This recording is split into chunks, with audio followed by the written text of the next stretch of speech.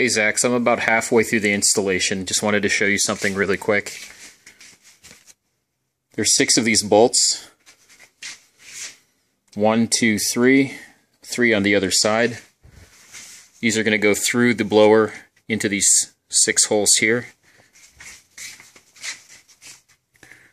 A few of these bolts look a little bit rounded.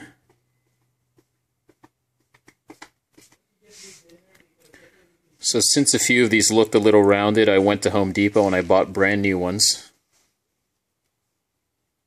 These are not the ones that come with the CompTech kit, but they're the same grade, and I got them with a little bit of a stronger head on the top, so there's less likely of a chance of rounding it. If you wanted to replace all 6 bolts, here's the type to get. Okay. And just to show you what I mean, these are still going to go over here into the holes, so they do fit. And they do screw into the top of each hole here. Okay, it's not going anywhere. So if these look a little bit different, don't be worried.